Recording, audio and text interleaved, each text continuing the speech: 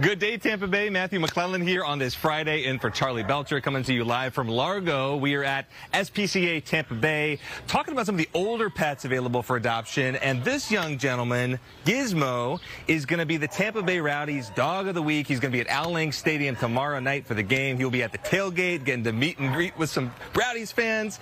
I also have Carolyn Wisniewski with me, who is the Chief Philanthropy Officer here at SPCA Tampa Bay. Carolyn, can you share with us a little bit about these older pets and how sometimes they have a little more trouble getting adopted out? Absolutely. So we consider a senior pet any animal over 7 years old, and everybody is always excited about puppies and kittens, and don't blame them, I am too.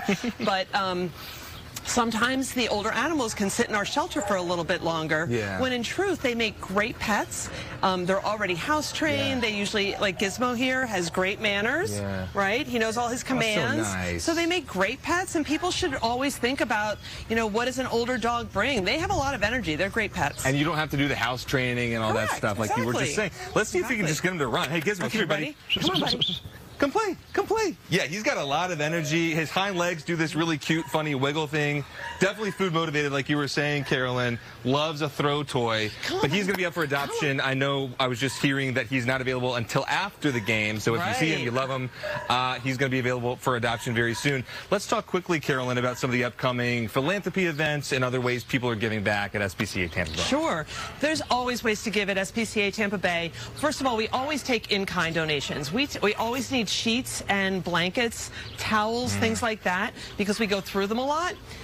People can drop off in-kind things. We have a food bank for those in the community who are struggling right now. We can always take donations of food, toys, treats, things like that.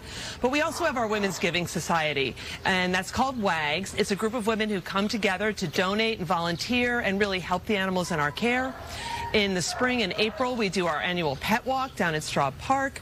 And then our biggest fundraiser is our Day of Giving in November. And we ask our community, we go on television and we do a phone-a-thon, and we ask our community to make a gift to SPCA Tampa Bay, and our sponsors match that gift, so every gift is doubled. It gets doubled. Carolyn Wisniewski, thank you so much for sharing with us about all the great stuff going on here. The website for SPCA Tampa Bay is? It's spcatampabay.org. spcatampabay.org. That's where you'll find their adoptable pets, upcoming events, ways you can get involved. They need people to foster and volunteer, donate. There's no shortage of ways you can help, even if you're not ready to adopt a pet right away. Back to you.